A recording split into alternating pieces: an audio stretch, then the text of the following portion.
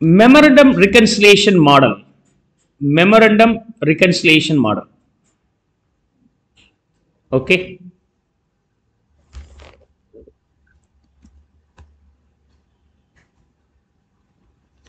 Okay.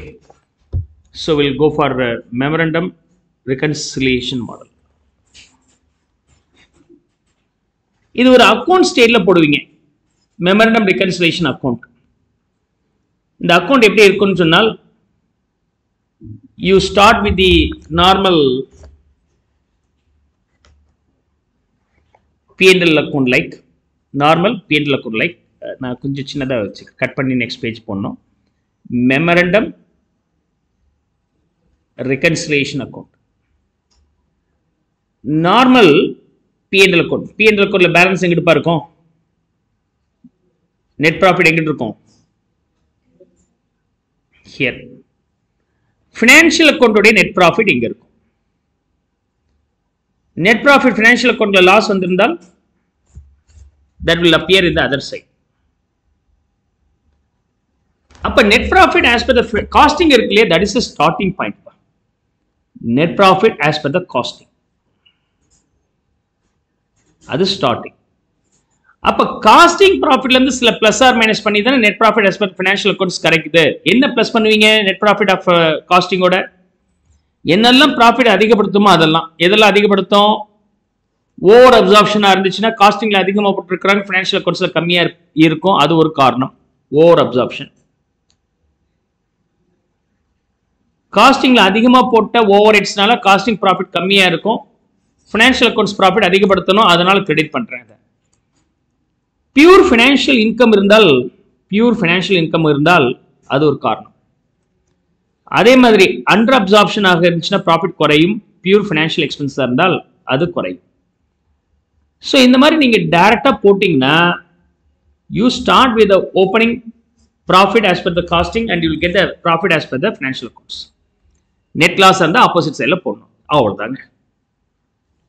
So we start with this costing profit. அதோட என்னென்ன add பண்றோமோ அதெல்லாம் கிரெடிட் சைட்ல போடுறீங்க. அதாவது over absorption and financial income. எதெல்லாம் மைனஸ் பண்ண போறீங்க அப்படி சொன்னாக்க under absorption, pure financial expenses. Sir இது கொடுத்துருக்காங்களே சார் ஸ்டாக், அதே லாஜிக்லயே நம்ம அதையும் போடலாம்.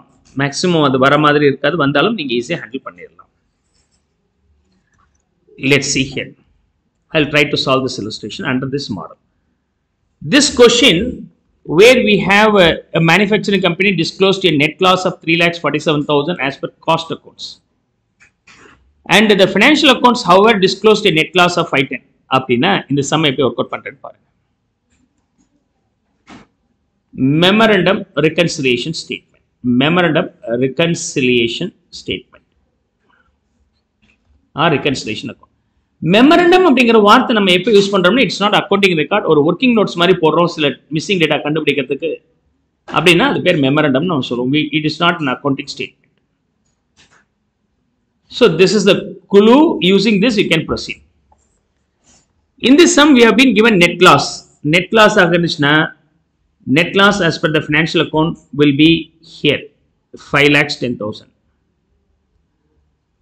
Upper net loss as per the costing records should be here. The value being 3,47,000.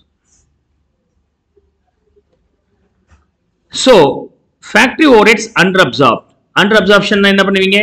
Debit பண்ணி ஆகணும். So under absorption of factory overhead, value being 40,000. Over absorption of admin overhead. Over absorption of admin overhead should be here, the value being 60. Depreciation also under absorb பண்ணியிருக்கிறாங்க.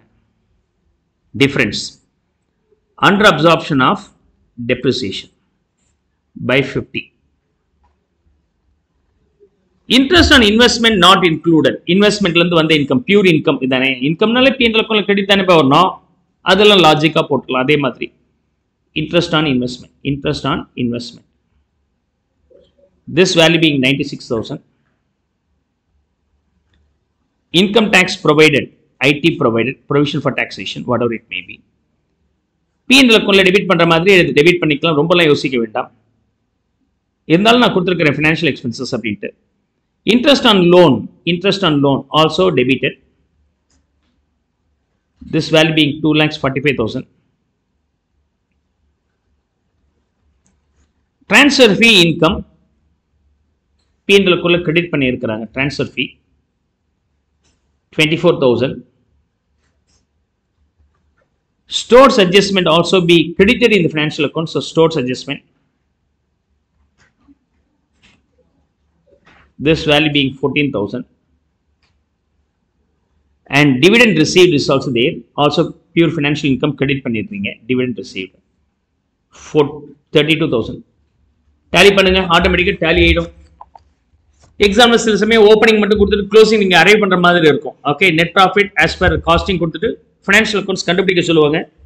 ரெண்டுமே கொடுத்ததுனால ஆட்டோமேட்டிக்கா tally ஆயிடும். So result exam ஹால்லே தெரிஞ்சிடும் உங்களுக்கு. 7,36,000. 7,36,000. Yeah, come on, make a note of it.